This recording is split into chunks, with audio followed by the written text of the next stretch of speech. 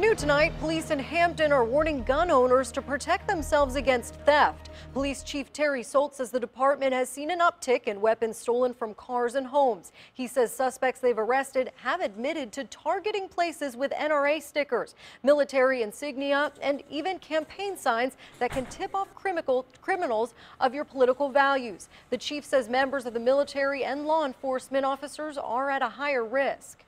We have seen youth targeting homes that have flags in front of their houses, who may have military stickers or things, any indication that a home may have a weapon, targeting those houses, those cars, for potential weapons, and being somewhat successful at that. Hampton's police chief spoke to 10 on Your Side earlier this week about an increase in violent crime. You can check that story out right now on WAVY.com. Just search Hampton Crime.